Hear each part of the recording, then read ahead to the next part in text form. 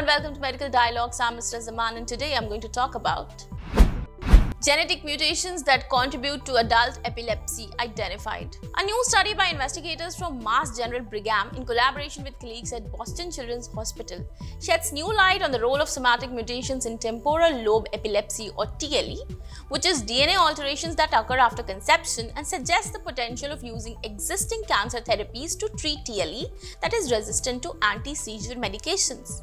To uncover somatic mutations, Khoshkhoo and colleagues performed a case-controlled genetic association study analyzing DNA from brain tissue samples collected from 105 patients with epilepsy and 30 controls between 1988 and 2019.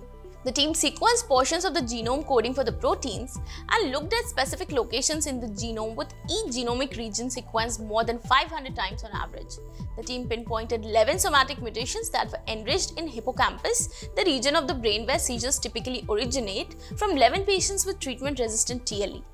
All but one of the 11 mutations were connected to a specific genetic pathway known as the RAS-MAPK pathway.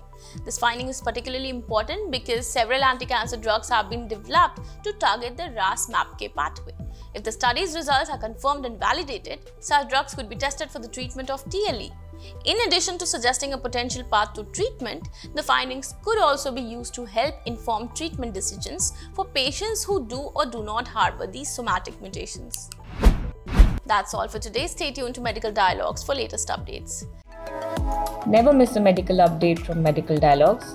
Like, subscribe, and press the bell icon.